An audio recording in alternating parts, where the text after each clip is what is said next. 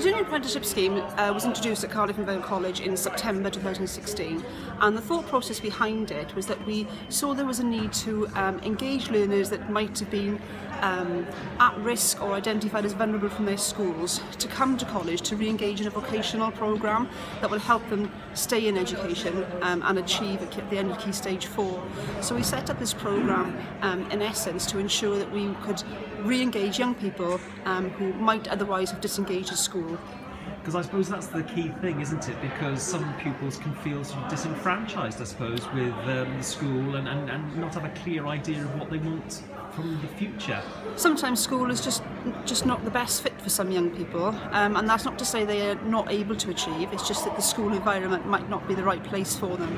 So bringing them into a college where we have a post-16 environment and we have vocational training and vocational courses can re-engage them and can give them a reason to want to study further. So this programme has been designed to identify those young people and get them to re-engage in the vocational programmes that we're offering.